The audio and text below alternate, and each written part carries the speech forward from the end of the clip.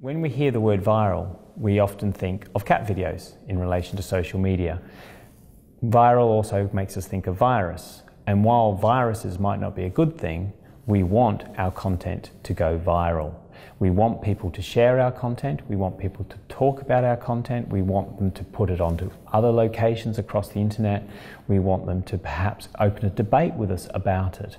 Because if they're doing that, they're talking about us, they're talking about our brand, and they're talking about our products.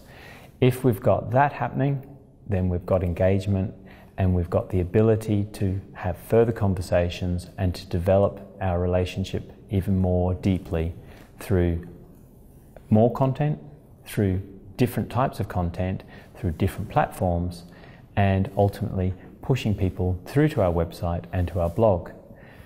How to create something that's viral? It's not an easy single shot. There's lots of different models, but it's got to relate to the buyer persona. That's the golden rule.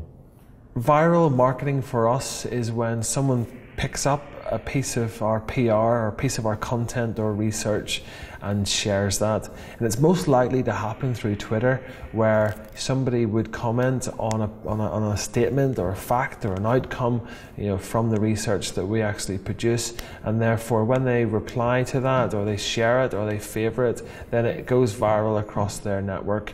And that is probably the most powerful way. Facebook obviously does that as well in terms of the shares that you get, but it doesn't seem to be as big a reach or as big in terms of viral for us. On LinkedIn, there is a consultant with thousands of connections, and content can go viral there as well, but not in the same effectiveness or the same manner as it would on Twitter.